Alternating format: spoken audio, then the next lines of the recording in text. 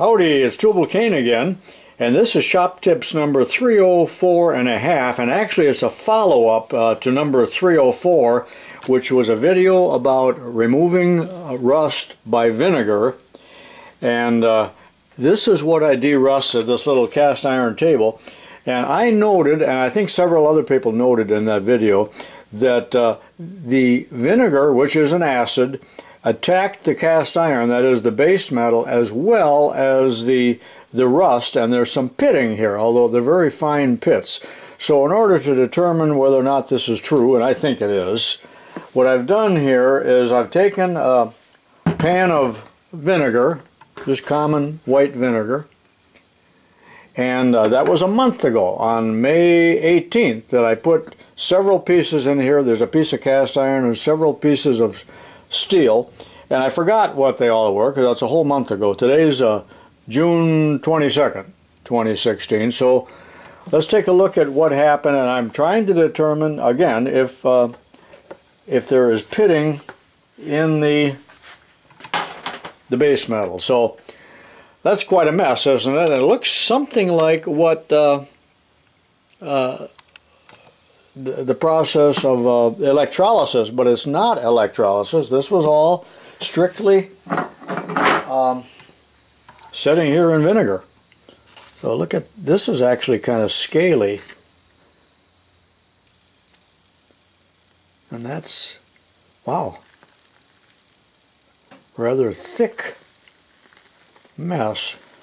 Smells kind of good, just smells like vinegar. And when I peel this back,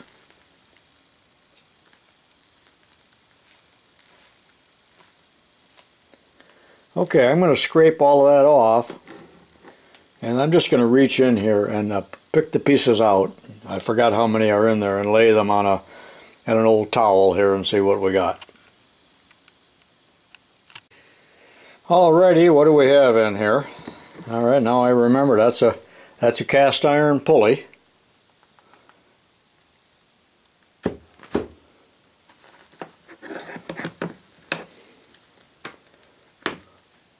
Just a piece of steel. I'll wash these all off here in a minute. That, I forgot what that is. I wish I'd have taken a picture of this. Oh, I put some pipe fittings in there. Here is oh, that's one of those crescent wrenches that I had in a video. Another pipe fitting, but not galvanized ones, black fittings. I guess that's it.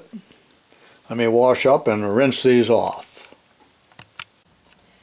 Okay, it's 10 minutes later, and what I did is I scrubbed the heck out of all these parts with hot water and my fingernail brush, and this is very inconclusive as to what happened here, but the question is, what is all of this material here? Because these pieces were not very rusty. This was just old pieces of metal I had around the house.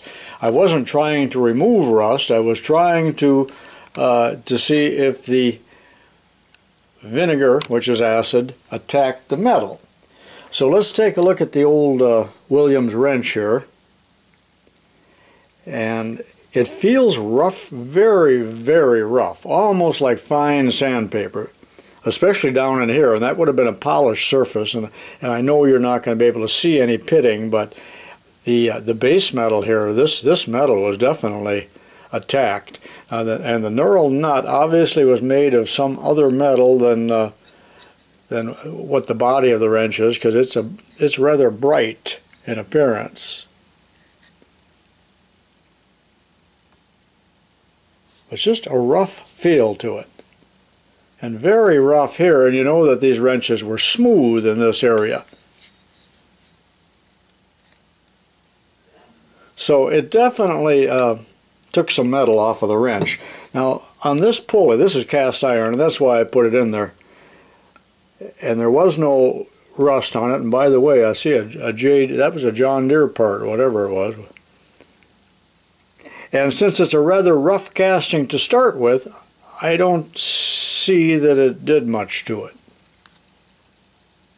I'm trying to look into the machined area here now,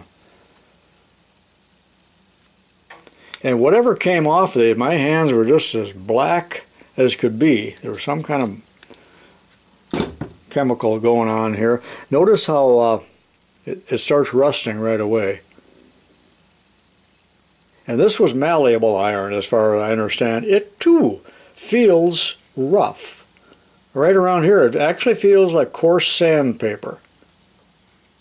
And these fittings are relatively smooth to start with, as you know. And again, this was not galvanized. That was 1/2 inch black tea used for gas line.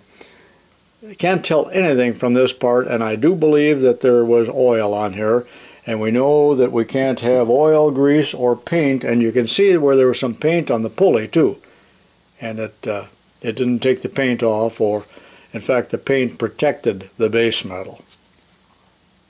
Again, this feels so rough. I wish I would have taken a picture. I think I did take a picture of this. Still pictures, but I lost them. I don't know where they're at. And these were just pieces of cold rolled steel. And it feels rough. And I don't know why the funny finish. Maybe there was some oil on it. I did not clean it. And this was just sheet metal. It feels like 180 grit sandpaper. So the conclusion, although totally unscientific here, is that if you're removing rust with vinegar, just leave it in there about a day or so. And you certainly don't want to put it in there and forget about it, which I kind of did with this, but I wanted it to be in there long enough to see what would happen. And it would have been interesting if I had mic'd this to start with and see if it's reduced in dimensions at all. But since we have an acid and we got steel and cast iron and malleable iron here, we know that it has taken its toll on the metal. So be careful.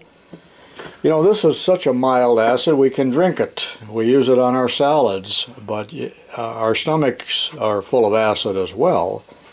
That'd be a good one. Get some stomach acid from a dead raccoon and see what it'll do. So I hope you enjoyed this video. It took a month to make. Now, in a future video, you have already seen these wrenches shown in one of my What Is It videos, so I'm not going to tell you what they are, even though that's in the other. But the reason I bought these two originally was not for the What Is It series, but so that I can remove rust on one with electrolysis and on the other with vinegar. And I intend to do that in one day. And then take a look at it, see what happens, and then 2 days, just to see which is more effective or a better solution for you people there. Now, there are a lot of people that don't want to do the electrolysis because, well, just because it involves electricity, and some people are worried about the hydrogen gas, and other people tell me don't worry about it because it's such a lightweight gas, it immediately goes up into the air and it isn't a problem. So. And half of what I'm breathing right now is, well, not half, but there's an awful lot of hydrogen in the air. So watch for this video. And you know what? Several people got very mad at me for promoting my videos or linking them.